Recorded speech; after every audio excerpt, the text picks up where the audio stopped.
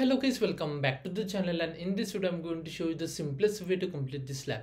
So first of all, just simply log in with your credentials, and once you're done with that, just simply come back over here, click on the checkbox, and then just simply click on agree and continue. Now just simply wait and just simply activate your cloud shell. It will take a couple of seconds, so just simply wait for that. And now just click on continue. Now in the description box of this video I will share all these commands. So basically what you do, you have to just copy all these commands like this way, copy like this, come back over here, wait for a second, click on this, got it. Now just paste and hit enter, wait for a second, and then just click on authorize. Now you have to just wait for this command get execute, and once it's done you are done with this lab. So just wait for a couple of minutes and make sure that your laptop will not go for a sleep, otherwise your cloud shell will be disconnected, and because of that you might face unnecessary error. So just take care of that thing. Now just wait for a couple of minutes, and after that we will check the score for this lab.